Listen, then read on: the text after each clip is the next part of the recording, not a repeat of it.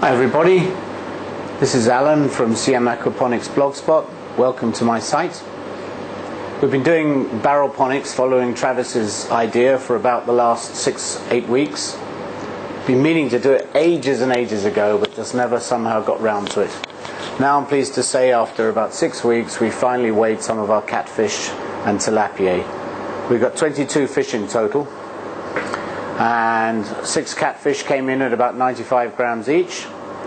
The large tilapia came in at about 110 grams each, and then the baby ones, which we put in a bit later, round about 55 grams each.